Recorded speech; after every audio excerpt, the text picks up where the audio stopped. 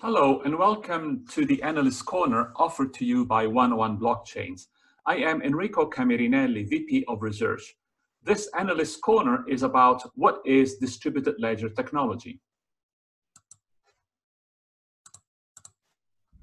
A distributed ledger is a network in which data is shared or spread among peer nodes to accomplish a specific task, like to avoid loss of data, to increase processing power or bandwidth, or to create a global ledger. In this type of structure, there is implicitly no central authority or server to broadcast the records to every node or client. Every node independently keeps updated its own ledger or database. To ensure that all ledgers are synchronized so that all nodes have the same source of truth, each node in the network must share their own ledger and reach a common consensus to decide the final truth ledger. This will constitute the distributed and decentralized ledger. The usual acronym used for distributed ledger technology is DLT. The consensus mechanism differs from distributed ledger to distributed ledger, and each consensus mechanism is peculiar to specific business needs. Consensus mechanisms remove the need for a central authority to ensure trust between transacting nodes. It is sufficient that nodes agree among themselves on what is the data that must be included in the shared database or ledger. Each node will keep having its own ledger, which will be the same across all the network nodes. The term DLT is one kind of umbrella term that covers the technologies where the ledger system is distributed among network nodes.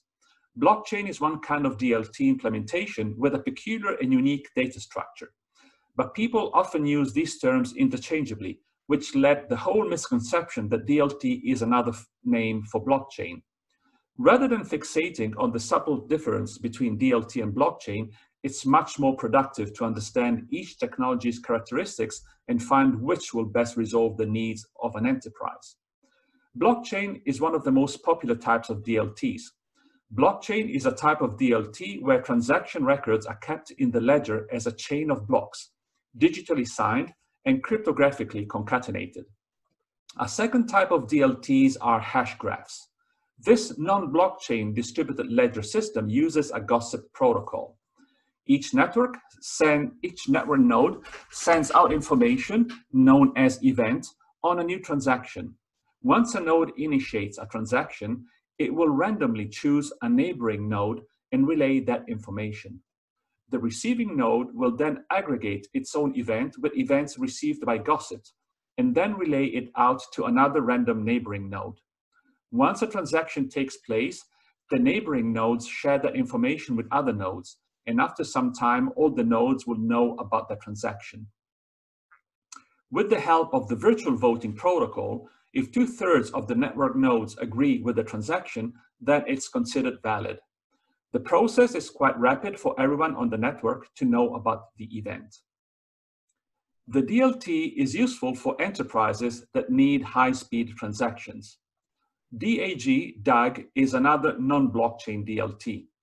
One of the major characteristics of DAG are fee-less nano-transactions by which the scalability of the system improves as the network grows.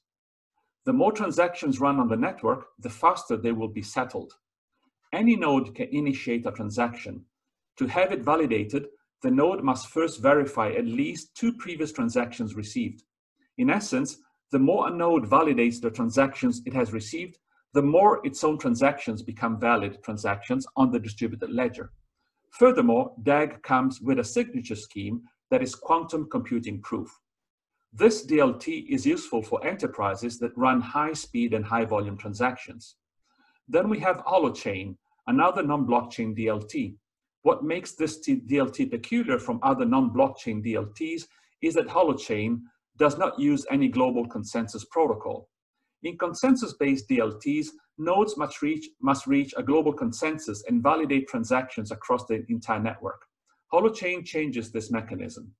The process takes inspiration from a hologram, which constitutes the root name of this DLT. To create a 3D pattern in a hologram, you'll need specific light beams and have them interact in a way to create the image. Holochain is similar. It uses individual modules to create the whole ledger system. Here, every node keeps its own ledger and communicates using its own unique signature. Think of the whole network as a river. Every node is feeding into the river of ledgers through their small streams, which creates the river as a whole. If one stream is interrupted, for instance, the node goes offline, the distributed ledger database, that is the river, won't be affected.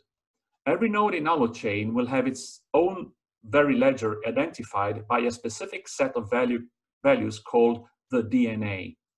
When a node sends a transaction to another node, this one verifies this transaction with the issuing node's DNA. If validated, then the transaction is relayed to the other nodes in the network who will also validate the DNA before accepting the transaction as valid. A transaction with an invalid DNA, for instance, a malicious transaction, will be rejected and broadcast across the network, warning other nodes of this malicious attempt. Holochain is also defined as agent-centric system.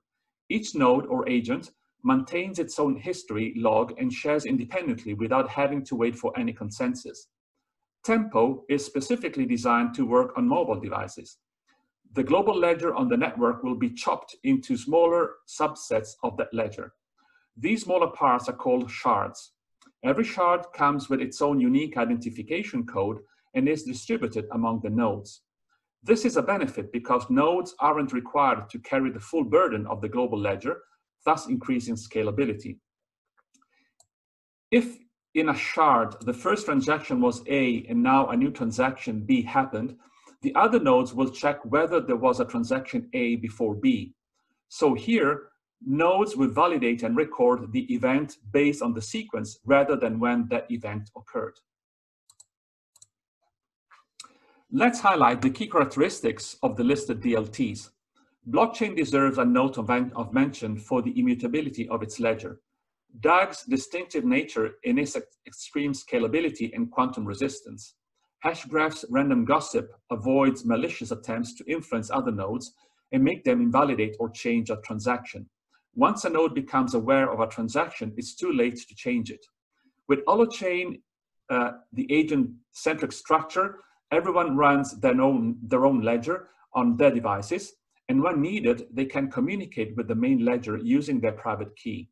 Here, every node works as a separate entity and, in the end, forms a whole new functioning unit. Tempo's sharding mechanism splits the ledger into pieces of a puzzle. Once put together, they will reveal the whole picture. The puzzle pieces are the shards, and the result is the globally distributed ledger. In conclusion, DLTs face inevitable challenges that must be resolved. Distributed ledger technology must be reinforced with regulatory guidelines and standards to provide protection for the assets exchanged on the network. Mass utilization is another limiting factor that can be resolved only through persistent information, marketing, and solid use cases. Distributed ledger technology is still considered to be immature and needs more applications to consolidate. Data protection and network security are two other major drawbacks that DLTs must overcome. So, again, in conclusion, internet has changed our lifestyle, and with DLT, we will be able to have greater control over it. With DLTs, it will be less about collecting information and more about how to utilize that information to build intelligence for economic growth. This concludes the Analyst Corner offered to you by 11 Blockchains. I am Enrico Camerinelli, VP of Research.